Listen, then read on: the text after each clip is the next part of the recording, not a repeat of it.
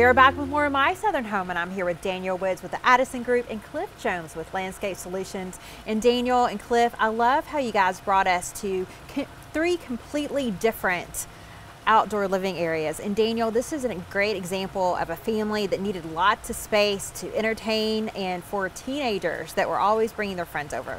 That's right. So they've got kids of multiple ages, all kind of in that middle school to high school age, and they're very active. So soccer, softball, baseball, and so they needed space to kind of be able to do those activities and enjoy the space. So this was a great space for them. So they kind of set it up to where they've got a usable pool and lawn area, but then they've got sort of this upper terrace lawn where they can do bigger game-related activities, things like that. And Cliff, being able to tinker was the word that the homeowner used in the yard was very important to him. So you have lots of different spaces for him to do that. That's right, yeah. The homeowner loves to be out in the yard, likes to maintain his own plant material. He's got some garden spaces that he likes to harvest his own vegetables and grow his own vegetables. So try to give him some places that he can get out and relax and enjoy the space as well, and not just hang out in the pool with the kids. And Daniel, so what were the main goals for you when you started designing the space for the family? Because it has that Tennessee slope to it, this backyard. Yeah, and that's a challenge on a lot of properties in this part of the country. But so really the idea was to kind of make this as functional as possible, given that it's got a pretty good sized slope from front to back. We had to limit the number of steps into the house for sure. That was an important thing. So making sure that the motor court was at the right grade. But bigger picture was making sure that the space was functional for when they're going to be entertaining for just them or when they're entertaining for larger groups. So they may have kids' birthday parties or other things where they've got a team softball party. And so where can they do that? And how do we make those spaces look good when it's just the 2 of them or the 5 of them, and at the same time when there might be 50 people? So that was kind of one of their goals. It's that, how do you make that space look visually good and attractive when it's quote unquote empty and when it's full of people as well. Well, you've done a good job with that. And Cliff, with your company, you guys come in and you create these beautiful functional spaces. And one of the things that I love about this particular outdoor living area is it's very distinct places.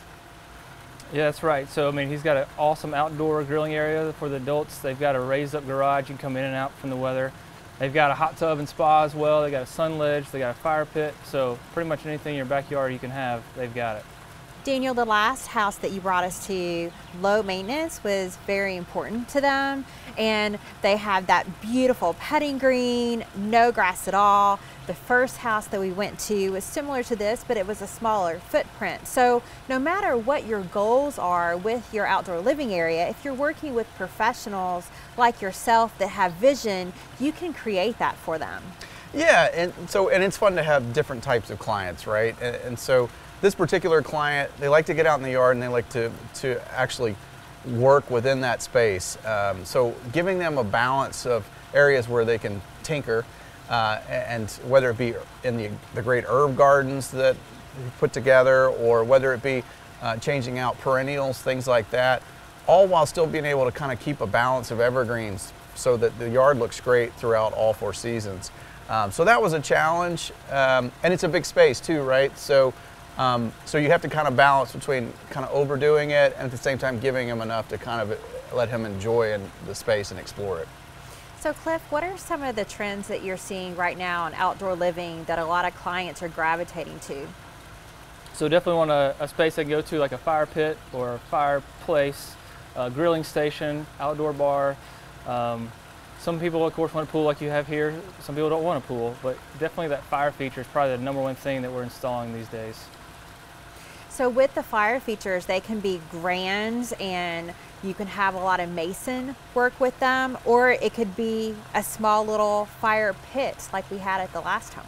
That's right. We can do elaborate as you want or simple as you like. A lot of call it the lady-friendly fire pits. You can turn on with a light switch, which is great. So you can come out there with your girlfriends and a glass of wine or your favorite beverage and just turn on the light switch and the fire pit lights right up. Super simple, no maintenance, easy for everybody to operate. So Daniel, for the homeowners out there that have a space that they've been wanting to transform, what are some of the things that they should think about in advance of contacting a professional like yourself? I mean, the first thing we always say is give us your grand picture, give us your full end game on what you want this space to be. We never want a client to feel like they've got to stay within limitations of just what they think they'll use the space for over the next year, 2 years. A lot of times there's a bigger vision, so what we're able to do is kind of help them see out that full vision to what might be the ultimate goal, and that may require some phasing, that might require a couple extra parts and pieces before they get to that final, but we kind of help them set that roadmap. So that's the first thing we do, is give us what your dream scenario would be, and we'll help you get there. And Cliff, there's a lot of different companies out there that do what you guys do together to create these spaces. What are some of the things that homeowners need to be aware of when they're interviewing companies like yourself? That's a great question. So I always tell people, do they have good communication? You always want to ask if they're licensed or insured. And if they are licensed and insured, have they worked on a project of this scale? And do they have references that you can check from other projects they built similar to your project that you want at your own home? Well, thank you guys so much for joining us today. We really appreciate it. Thank you. Thanks for having us. Appreciate it. We'll be back with more My Southern Home in just a moment.